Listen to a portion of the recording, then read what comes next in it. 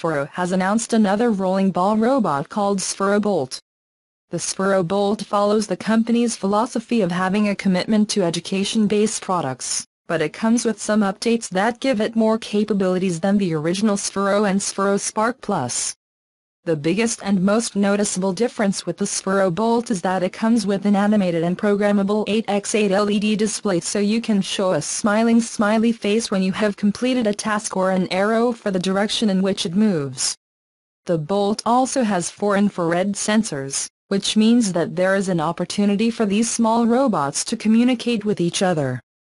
This is the first time that Sphero has created the ability to interact with multiple robots, and the company says that up to 5 bolts can communicate with each other within a radius of approximately 5 meters.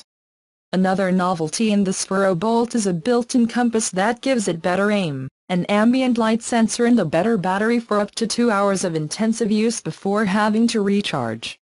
Sphero ball robots can be controlled through the company's mobile application and are intended to be a tool to teach children about robotics and computer programming.